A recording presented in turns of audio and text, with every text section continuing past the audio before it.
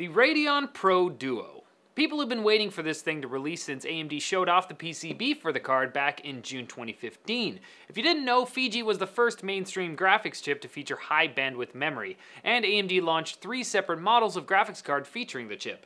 The R9 Fury X with water cooling, the R9 Fury, a full-size card with air cooling, and the R9 Nano, a slightly underclocked small form factor model. Those cards all had pretty awesome performance by themselves, so it was expected that the Fury X2, as some were calling the Pro Duo before its launch, would be the ultimate gaming card. However, AMD delayed the launch of the card from fall 2015 to spring 2016, saying they were aiming to synchronize with the launch of the 2 big high-end VR headsets, the Oculus Rift and HTC Vive.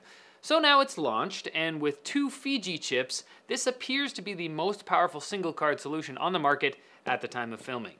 But is the Pro Duo the new graphics card to have, or is it too little, too late? You tell me.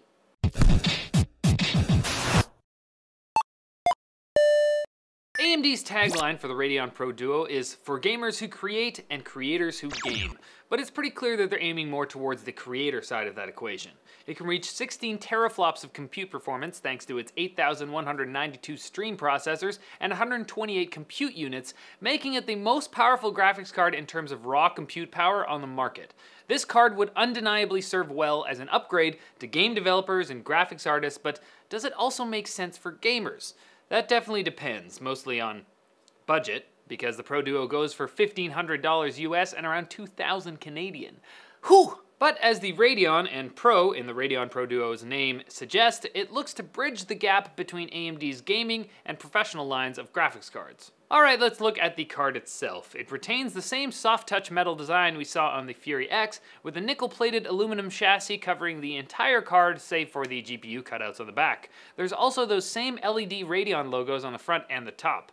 For I/O, we've got 3 full-size display ports and 1 HDMI port. It originally had 4 display ports, but they replaced one with that HDMI because you do need one to run the Oculus Rift. They also apparently needed 3 8-pin power connectors, which is strange given that AMD's last dual GPU card, the 295X2, had 2 8-pin connectors and a higher TDP of 500 watts to the Radeon Pro Duo's 350.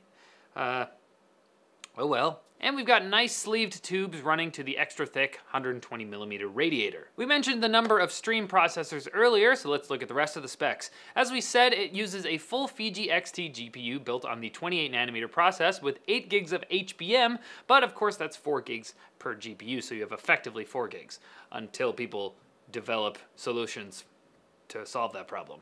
The core clock for the GPUs goes up to 1000 MHz, not beyond, meaning that these chips have the same hard limit that the R9 Nano has. So what you have here is effectively 2 R9 Nanos combined into a single graphics card.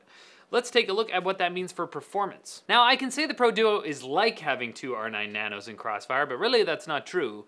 It's not like that, it is that.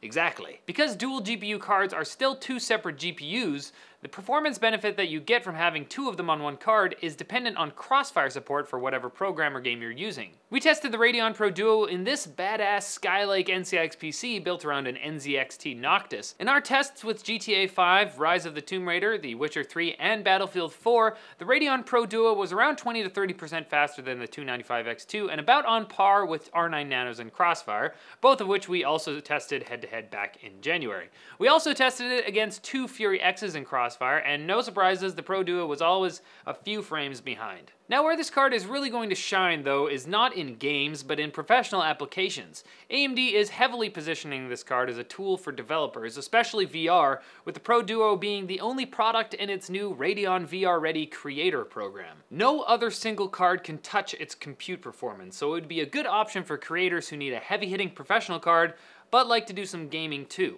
For people who would just use this to game, this wouldn't be the best option because A, there are better performing card setups for less money, and B, AMD is going to launch Polaris in June, which will reportedly bring great performance and excellent power reduction. So if you've got a hankering to upgrade, you'll do well to be patient a little longer. And that pretty much does it for this video, guys. dual-Fiji finally showed up. Not as the gaming behemoth that we expected, but as a bridge between AMD's Radeon gaming line and their Fire Pro professional line.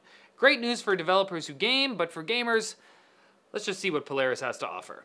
Thanks for watching. You can click here to watch more videos, follow us on social media over here, and don't forget to like and subscribe for more videos like this from NCIX.